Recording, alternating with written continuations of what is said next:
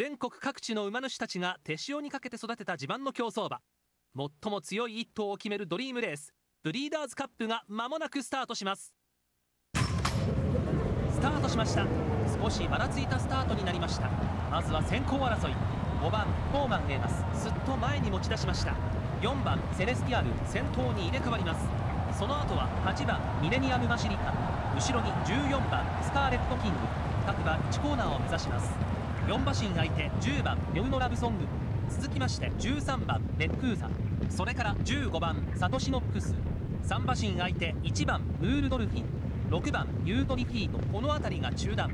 17番ユウトムーンライト、1番人気12番ライジンドラゴン、この位置。これからバックストレッチに向かいます。内抑えて7番アターアクトレス、続きまして9番アドマイヤハーツ、それから3番ディアボラルニール。 1000m の通過タイムは1分1秒0。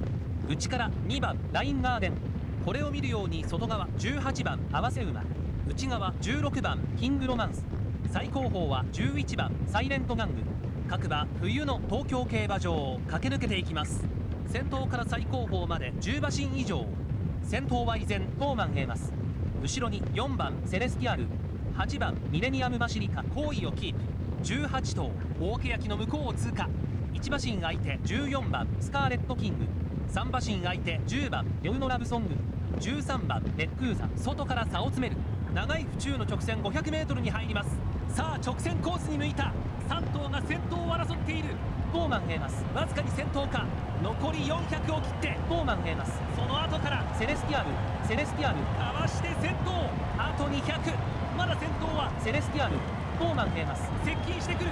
先頭が変わった。トーマンエマス突き放しにかかる。トーマンエマス逃げ切ってゴールイン。勝ったのはトーマンエマス、安城は岩田未来騎手。トーマンエマスブリーダーズカップを制しました。2着ミレニアムバシリカ、3着にはセレスティアル。